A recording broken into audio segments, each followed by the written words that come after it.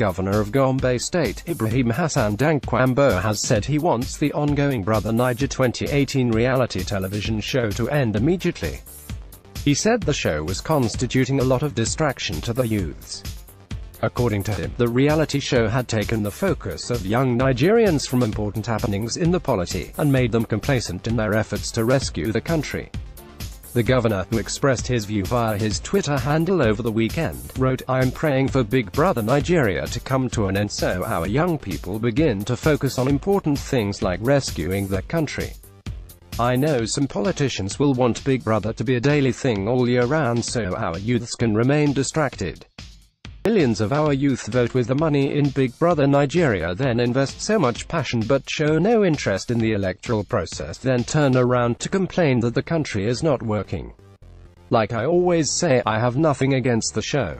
I just want our youths to show same kind of passion they use for Big Brother to effect the needed change in our country. I want young people to run for office and also vote competent leaders.